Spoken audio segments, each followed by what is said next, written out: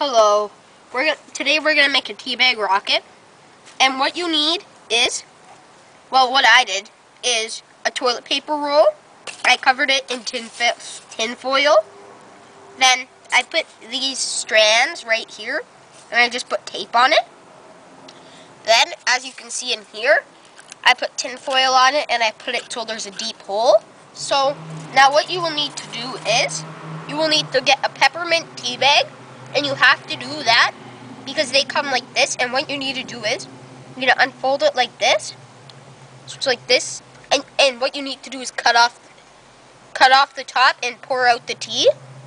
Then, obviously, you put it up like this, and put the hole in it, right? I mean, like, it already has a hole in it, but make it so it's like all through, and then you're gonna put it into here.